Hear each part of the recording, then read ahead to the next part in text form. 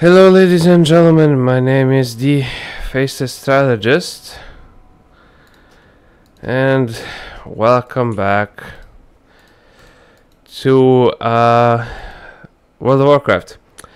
This video we're taking a look at the Heart of Fear, which is a raid which can be found in the Dread Wastes in Pandaria. You can get here by taking a portal to the Vale of Eternal Blossoms or a portal to the Jade Forest and basically heading on over here to the Dread Wastes. Then what you're gonna want to do is just position yourself like this.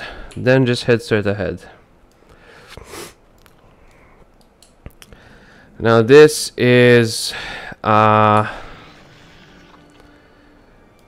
pretty decent raid.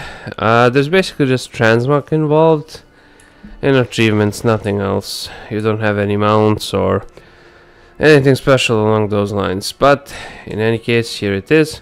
Make sure you do it on heroic 25 man. Go ahead and enter it. Okay, so for the first boss you're going to need to take care of all of the mobs, that is all of the trash packs that are around. Then what you're going to want to need to do is basically just nuke him out of Oblivion, just like that. Go ahead and loot him, and then we can actually move on to the next boss, which is the Blade Lord Thingamajig, which is up here.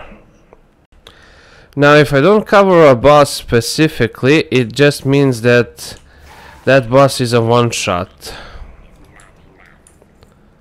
There we go.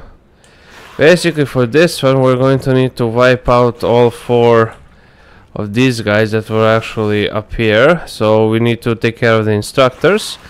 As you saw, I already took care of most of the instructors already, right and over there. Then once you take care of those instructors, what you're gonna want to do is just go ahead and attack him. If you actually allow them to go to their respective corners, one will be over here, one will be over here, one will be over there, and another one will be over there.